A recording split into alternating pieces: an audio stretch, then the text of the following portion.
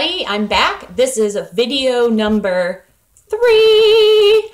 And a couple housekeeping things before I forget is, if you notice, up there is a hashtag, April's Attributes. That's where you can find all of my videos all in one place. Also too, down below, you can make sure that you like my videos, and I have a little homework for you guys at the end where you're going to have to comment something for me. But since my videos have gotten such great response, I thought I would carry on with them. So today's inspiration of the day is, and I have to read this one because it is a little bit long, is work for a cause, not for an applause. Live life to express, not to impress. Don't strive to make your presence noticed, just make your absence felt.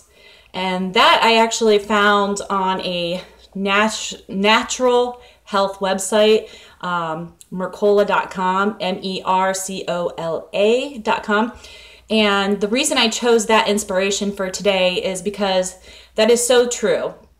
A little while back, I posted one with Oprah who said something along the lines of being successful. By being successful, the reason how she became successful is because she did not focus on making money. And that is so true. I think, when it says work for a cause and not an applause, that can be anything, people. That can be, work for your children to make the best that you can for them. Work to be the best wife that you can, to be the best mom that you can, to be the best employee that you can. Whatever that is, just be the best you can. And don't worry about the applause. Don't do it to get your, so people can notice you. Just do it because you genuinely care and because you want to. And also live life to express and not to impress. I feel like nowadays, that is very taken for granted. You need to express yourself, not to impress other people. You do you. That's what works best for you.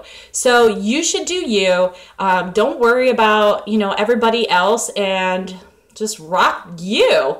And don't strive to make your presence noticed. Just make your absence felt. Here is how I feel about that. Most of you know my husband travels for a living, and ironically, he always hates to leave. And I am always going, okay, go now, see ya, bye. I always tell him, not that I don't want him to leave, but I can't miss you until you're gone. And then when he's gone, I'm like, where's my other half? I need him.